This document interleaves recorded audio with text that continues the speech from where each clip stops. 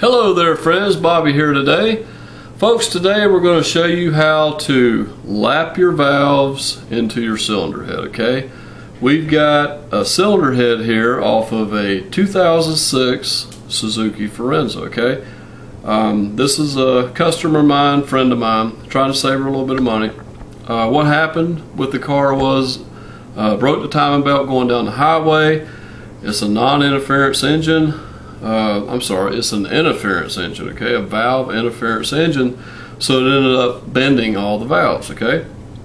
But what we did, went ahead and disassembled the car, took the head off, and decided that we could do the valve job ourselves without sending it to the machine shop. Let me show you what you need to check before you make that determination. Go ahead and pan the camera down here. Two things that you need to make sure of. You need to disassemble the cylinder head. That means take all the valves, valve springs, keepers, retainers, all that stuff apart. And you want to inspect your valve seat, okay? This is the area that the valve actually seats up against to make a seal. So you need to inspect all these. Make sure you don't have any that are cracked, burn out, or anything like that. Also, you want to check your valve guides, okay? Your valve guides here, let's see if I can hold the head up here to where I can point to it. They're inside here. Sometimes on some cars when you bend the valves, the guides actually stick out further than others, and sometimes the bending of the valve will crack the guide on some cars. This one's not the case, so all of our guides look good. This vehicle wasn't burning any oil or anything before, so we're good to go. We can just replace the valves in this head and we should be good to go. But we do want to lap them. We've got a brand new set of valves here, and I want to show you what we're going to do. We're going to take this valve grinding compound here, okay, and then we're going to take each valve. We're going to spread a little bit of this compound on the face of each valve, okay? This stuff's pretty gritty because it's made to grind these two metal surfaces together so they can hone themselves together. So we're going to stick that down inside the bore. Hang on here a minute. I think I got a little bit of that compound on my stem. You definitely do not want to do that.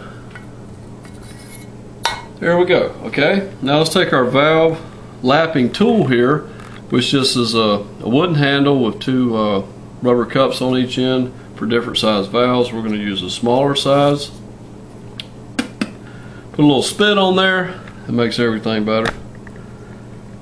And stick it down on your valve. And then what we're going to do, you hear that sound right there? That's the sound of those two surfaces mating together with the compound in place. And what you're going to do is you're going to twist and lift, okay, and then spin. Twist, lift, spin, twist, lift, spin. You don't want to just leave it down there and keep on grinding in one spot. You want to grind a little bit, lift, rotate all the way around, okay? And that's what you want to do with each one of these valves here, okay? Now, let me show you this one here we've actually got completed, okay? The one beside it. Let's show you what this is going to look like when you're done, okay?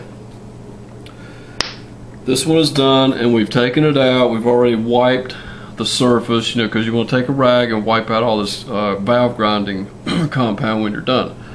Now, I don't know if we can see this here, but this edge of this valve here, we can see that it turns like a light gray. It's not as shiny as a brand new valve here that we haven't lapped. I don't know if we can really tell that, but you will actually see a light gray dull surface all the way around this valve here to where it's honed itself in here.